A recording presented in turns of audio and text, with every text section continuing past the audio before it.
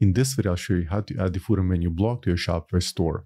And as you can see in this example, the footer section of my site features only the contact details and the social media links, but it's still missing the footer menu. So let's go ahead and re-add it.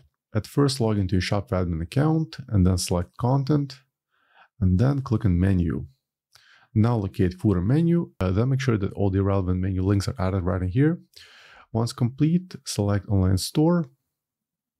Then locate your active theme. In my case, it's Dawn version 15.3.0, and then select Customize. Once the editor loads, make sure the homepage is selected, and then on the left under homepage, scroll all the way to the bottom till you find the footer section. Let's go ahead and expand it. And as you can see, in my case, I'm missing the menu block. For that, let's just hover under footer, then select Add Block.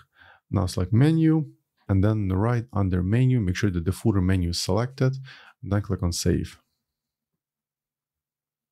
And as you can see, the footer menu links will be positioned on the left. In case you want to change the position to the right, just simply drag the block and then save the changes.